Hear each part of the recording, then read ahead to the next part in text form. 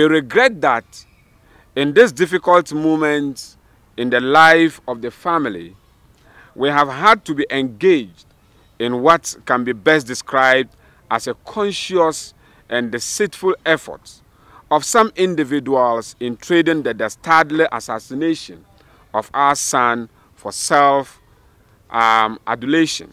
It has come to the notice of the family through some media platforms of a shameful claim by Mr. Kennedy Agyapong to have ever met our late son, Diviela Hussein Ahmed Swale.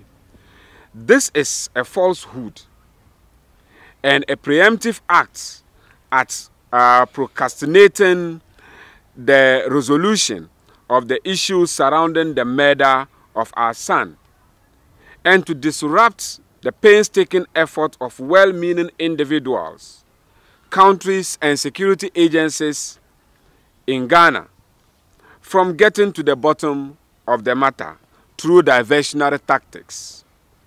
We are confident and hopeful that the tender spirit worldwide and the innocent soul of our son will soon hound out those whose hands are dripping with his blood.